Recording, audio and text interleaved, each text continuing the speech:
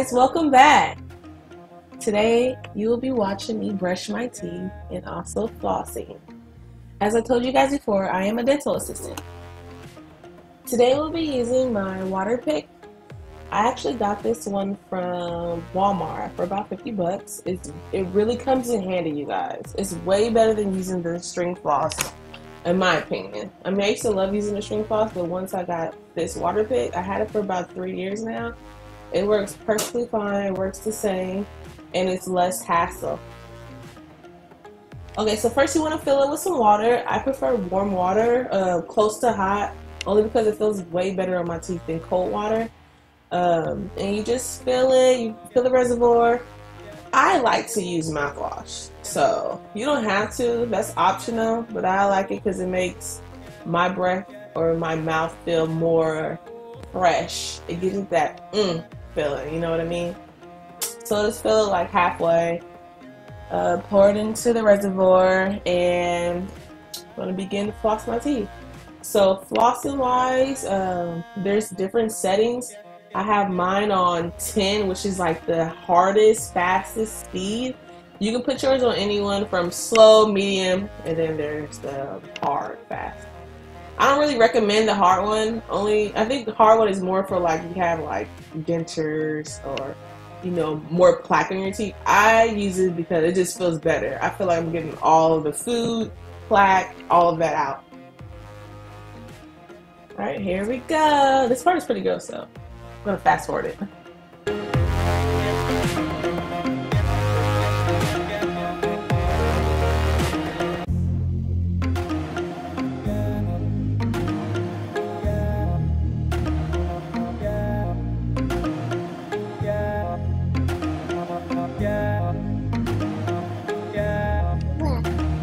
Alright, so I'm all finished.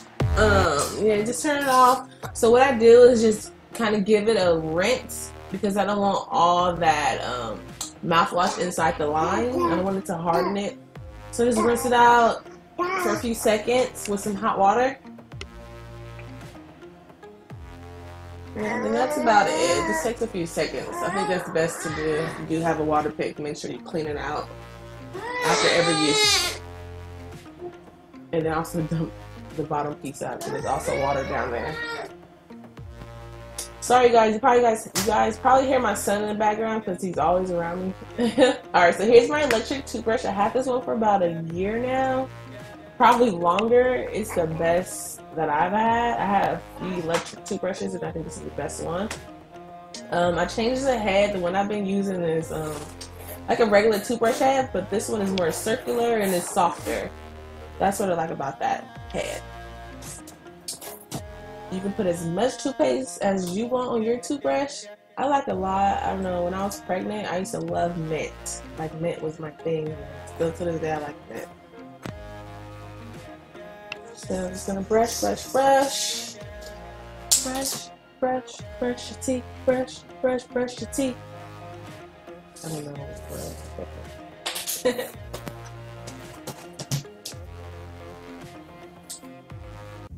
Alright, so I did zoom in here only because I want to show you guys exactly how, I guess, to brush your teeth.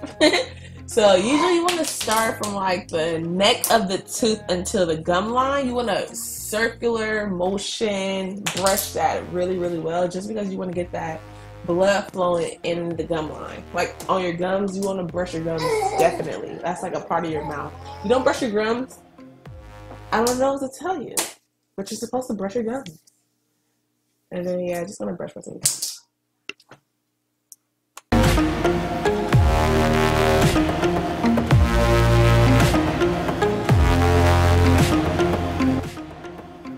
Okay, you guys, so I'm all done with that.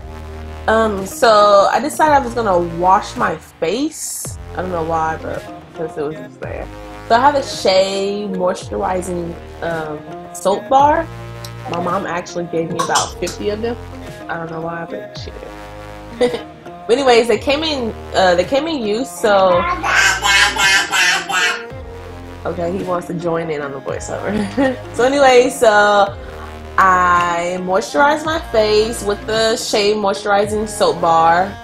gave my skin a great scrub. I don't know if you guys know, if you're new to my channel, I do have acne scars from when I was pregnant with both my kids. It started off with my daughter, and she's 3 now, so it's been about 3-4 years, almost 4 years since I had these acne scars. I don't get pimples, but I do have the acne scars from when I did have the pimples. Shh.